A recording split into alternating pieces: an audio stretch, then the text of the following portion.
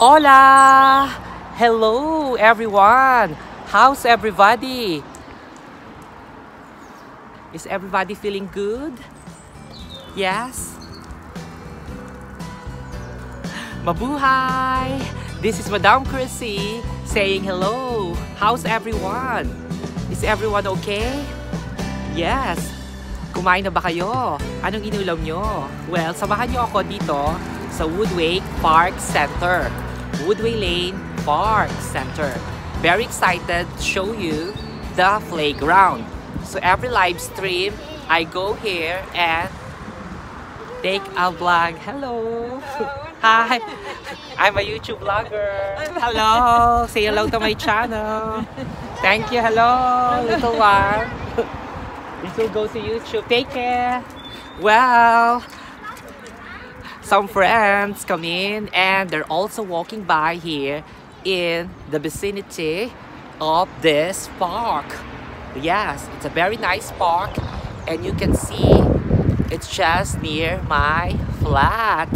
We can see the houses at my back and we can see as well the vehicles coming in. So I hope you're enjoying and I want to share you, yes, the grass, the different grass, yes, on this park. So thank you.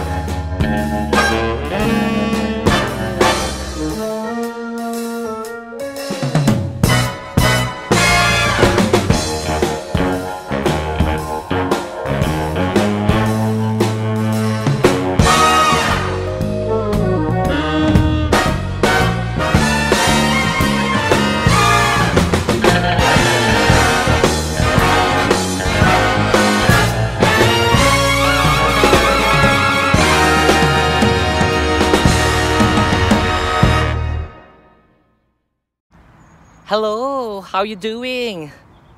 ¿Cómo estás, España? ¿Cómo estás, Venezuela? Hello, you're Madam Chrissy. Just finished the live stream and I'm out. This is my usual routine. After every live stream and after the performance, after the greatest performance of my life, I normally go out.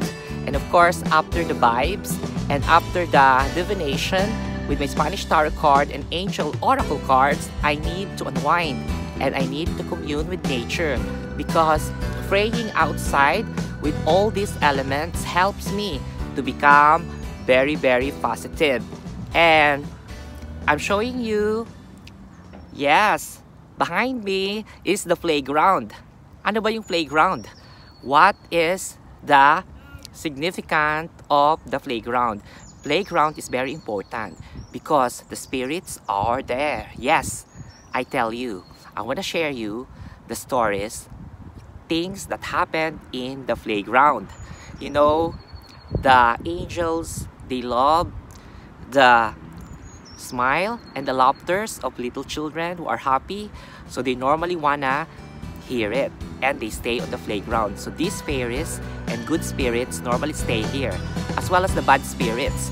But basically, the good thing is all the bad elements and the bad vibes that I encountered and I felt during the live streaming and during the divination or the tarot reading episode, it will radiate here or it will be here. I will leave it here with all tears, which means to say I'm also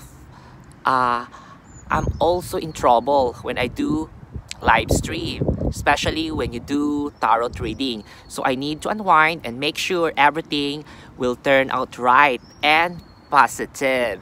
So that's how you manage to balance the equilibrium, the balance between good and evil. So to all of you, my ka-dreamers, hola! To all my subscribers all over the universe, to all my ka-OFW, thank you so much for watching my live stream, and it was really a great fun, and I'm so inspired because 1-2 was there, as well as my favorite BFFs, MJ Hernandez, Miss Kitty Cativi, and my truly BFF here in UK, Miss Christine Watton. And of course, my little friend, Little Mary. Well, why do I have to go to the playground? What is a playground? I explained that a while ago. So here in the playground, I can leave all the bad elementals and all the negative energy that I got during the vibration. We need to do as psychic, we need to do it in 24 hours. So, malamig, malamig, malamig. It's really cold, cold, cold. And syempre, ang madam nyo, akala ko kasi kanina, it will be full of sunshine. Pero, while editing, bigla na lang siyang naging ganito, maging dark, diba? So, yun po ang gagawin nyo. Especially to my OFWs, my new friends, like Sherry, like Helen, and others, Rosaline. Yes, make sure you go to the playground and leave all the negative vibes and all the bad energy behind. Yes, make sure you leave them and be happy and go for gold. Be positive. So, this is my daily routine. If I manage to find some evils and I found some difficulties while live streaming. So this is my usual routine. I need to go out. I need to maintain the 12 elements of nature, and I need to make sure that there is hope, love, and joy. Okay? So I will show you around so that you could see the beauty of Woodway Lane Park.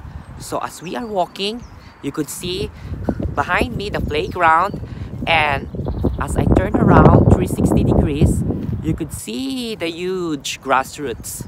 Yes, the football field behind there, the grass, the beauty of nature, and the cool, cool surroundings. Yes, di ba maganda? Di ba masaya? At napaka-blessed. Lahat tayo magre-radiate. That's why I'm showing it to you, so that you will imbibe it to your lives and be positive always. Diba? Kailangan ganyan. Palaging positibo. Dahil pag tayo ay positive, magiging positibo rin ang lahat. Well, that's it. Ang vlog natin ngayon ay about love, hope, and joy. Yes, we content creators, that's our mantra, and we want you to become very, very happy on your lives, and of course, share what we got. These are beautiful talents. These are gift of nature that we have to share. So, why love? Because I'm in love. I'm in love with nature. I'm in love with my friends, and I'm in love with my special someone. Why? Hope.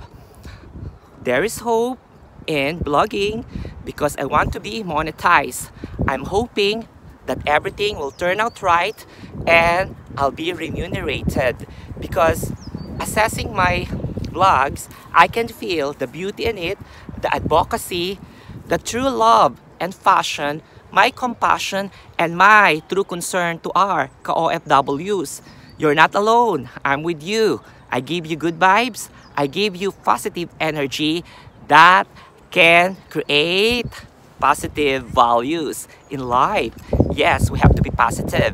And to prove to you that I practice what I preach, I got my stone here wherever I go.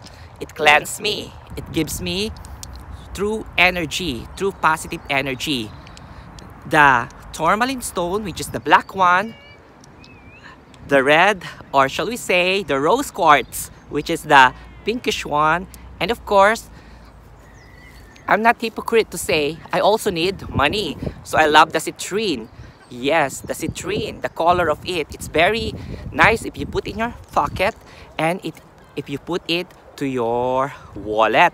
So it really gives you positive energy and gives you good wealth and health.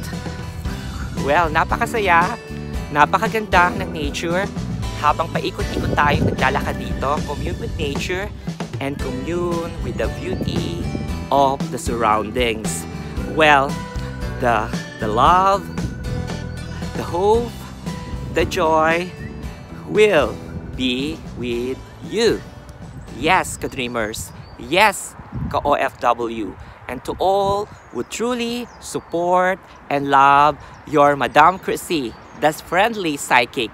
Well, without any further ado, I will just say thank you so much. And this vlog is about the virtues. Yes, the virtue of true love, hope, and joy. This is your Madam Chrissy saying, may BFF ka na, may friendly psychic ka pa. Mabuhay!